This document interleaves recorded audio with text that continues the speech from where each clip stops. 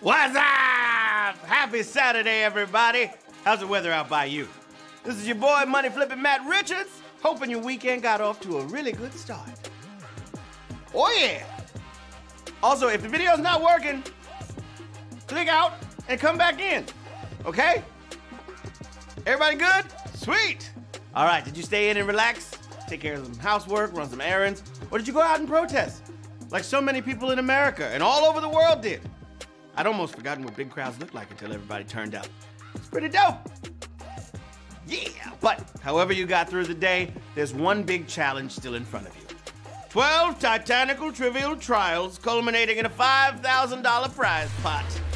Will you be placed first or disgraced and cursed?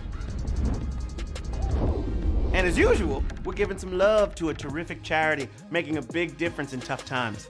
Tonight, it's Friends and Family Meal, helping hospitality workers during a devastating time for their industry.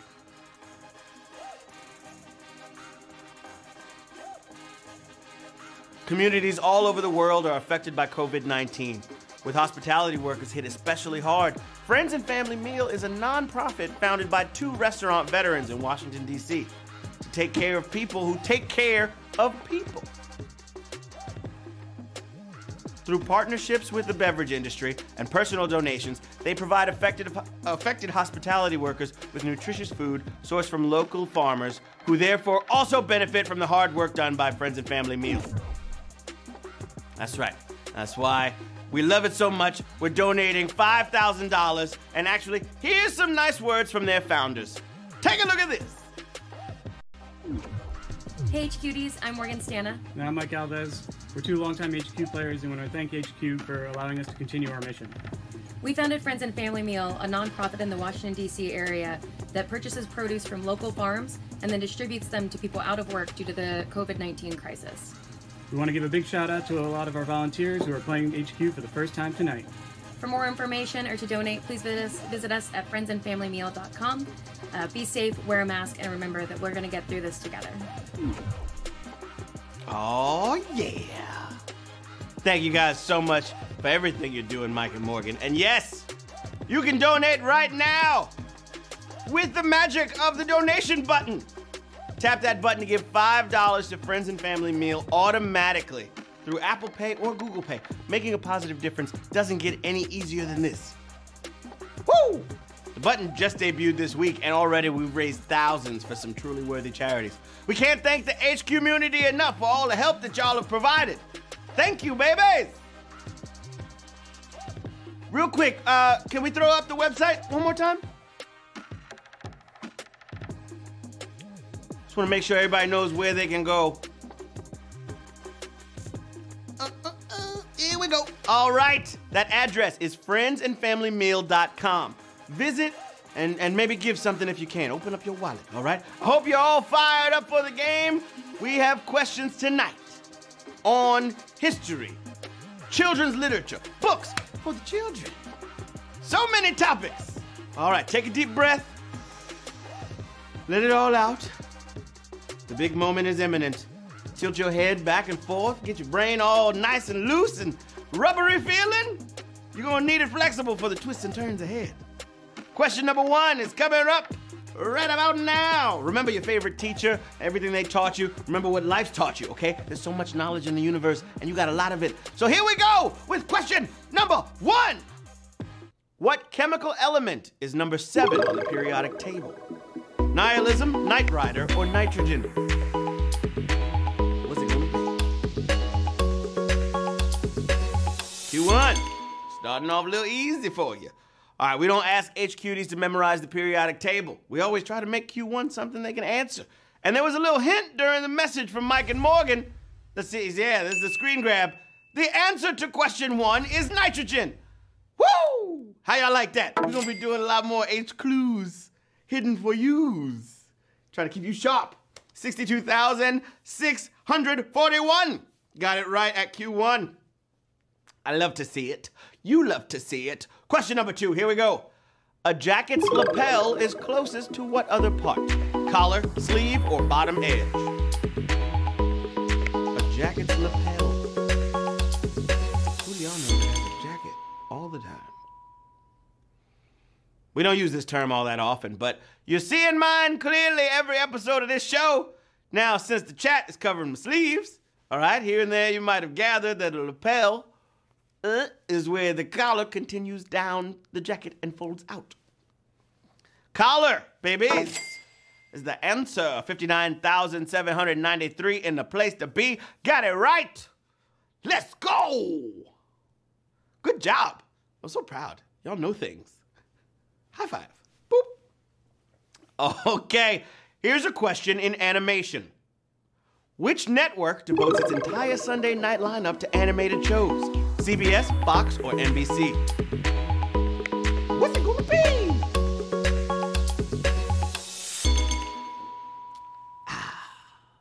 All right, any network will tell you when you have a hit, you gotta order 8 or 10 just like it, okay? And 3 decades after its premiere, The Simpsons and many shows inspired by it are a full night of programming for the Fox network. What does the Fox say? Hotty, hotty, hotty ho! 54,935 got it right. Fox is the answer. They got their Sunday lineup with The Simpsons and all the other cartoons. Not necessarily for the children. Here we go. Oh, earlier tonight we promised something to the fans, all right? We said if y'all gave us 1,500 retweets, you came through. So here's that gift drop for you. You earned it, babies. Tap it like it's hot. Woo, tell us what you got. Even though there's no surprise. You earned this. Everybody gets 2 extra lives. Every gift drop's got something in it. Oh, what? The love. Feel it. Can you feel it? Can you feel it? Can you feel it? Here we go. Question number 4. Knocking on your door. America's most produced sweet cherry is also what recurring word in Groundhog Day? Bing, Philo, or Stella? What's it gonna be? All right, you may not know every cherry cultivar in America, but don't tell me you don't remember Ned Ryerson, okay? Needle-nosed Ned, Ned the Head. Phil's high school classmate. When he's excited, like you should be if you got this right, he yells out, I think we got a clip. Let's show it. Well? Ned Ryerson? Bing! Bing! Bing! Yeah! 43,936, and it goes a little something like this. On the way to question number 5. Here we go. This question is in outer space. Which of these objects is farthest from the Earth? Asteroid belt, Mars, or Jupiter? 10 seconds ain't enough time to grab a telescope, but hopefully you got this one in your brain stash. Cool, cool. Our solar system has its own asteroid belt. It keeps Imperial Star Destroyers out while acting as a barrier between the inner solar system, which ends at Mars, obviously, and the outer, which begins with the farthest object, Jupiter, where boys go to get more stupider. Y'all saw that big old red spot? Like my planets, I like my... hey, I'll leave that up to you. 40,510, you did it! Good job, stargazers and planetarians. Question number 6, let's go. It was still hot are the last 4 words of a children's book by whom? Ezra Jack Keats, Maurice Sendak, or Dr. Seuss? All right, a simple line that shows, among other things, how play can alter our perception of time. After an epic adventure to a foreign land, Max's soup is still hot at the end of Where the Wild Things Are by Maurice Sendak. He went out, played with the wild things, came back home, soup is still hot. That's crazy. 28,423 got it right. Too hot. The soup was too hot, baby. The soup temperature didn't change. It's lit. That's because he wasn't really gone that long. But it felt... Okay. Question number 7. Here we go. Classic video games. Coming right up. The Celtic goddess, Epona, lends her name to what in the Legend of Zelda series? Horse, instrument, or tree?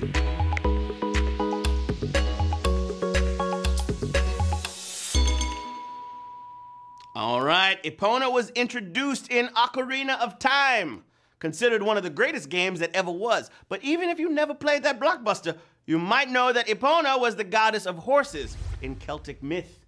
There's Link and his pony. Hello! Ocarina of Time. Hey, Ocarina. All right. 29,093 in the place to be. Hey, question 8. All right. That's the fastest Macarena I've ever done. What up, Nate? My number.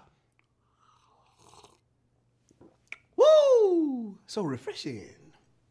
Here we go. Question number 8, babies. Which of these is an example of spoonerism? A fit bunny, God shave the queen, or Oxford Don? Love these word questions. They make you think. They make you think. And it's great to think. Thinking is lit. Okay, here we go. Woo! The Reverend Spooner was indeed an Oxford Don, but his namesake is a form of wordplay, intentional or accidental, where the beginnings of words are switched with each other, which can be a bit funny, or should I say a fit bunny. A fit bunny? Oh my gosh! Ah!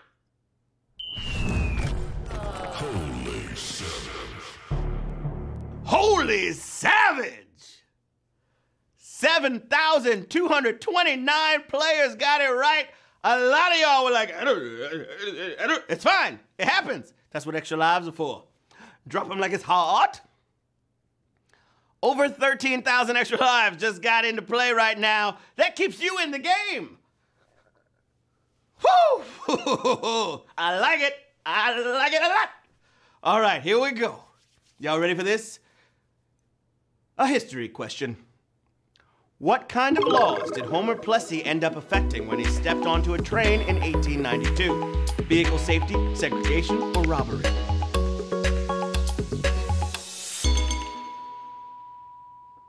Homer Plessy was an African-American who decided to protest the whites-only cars on railroads. And the Plessy v. Ferguson verdict would shape segregation laws for years to come. Segregation is the answer I was looking for. What did the people say?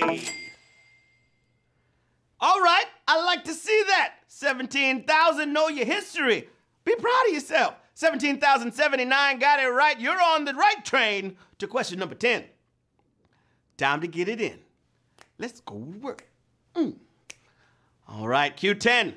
The mutant warthog in Ninja Turtles cartoons is named for a music form originating where? Jamaica, Cuba, or USA? Go Ninja, go Ninja, go! All right, obviously when you mutate into a hybrid animal, you need a nice music genre for your name, okay?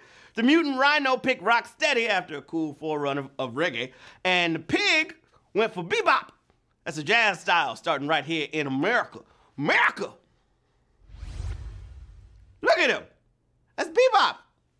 Come on now. Scuba-de-bebop-a-doo-ba-doo. Oh! Holy savage! What are you? Whoa! Ah! How does that even happen? Holy savage. Come on! Who writes these? Geniuses. 1,554 players got it right. A lot of extra lives getting dropped right now, too. Woo!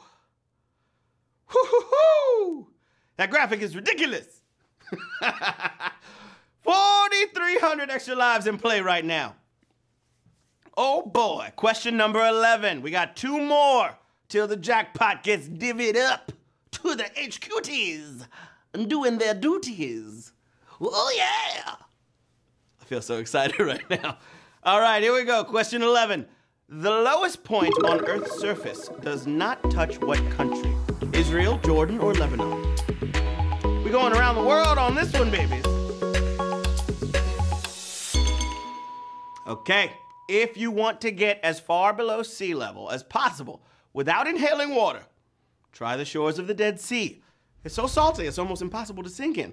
And it helps beautify the Israel-Jordan area. Lebanon is to the north. If you pick Lebanon, you're moving on. 4,952 players are moving on to the final question of the game. Onward to victory!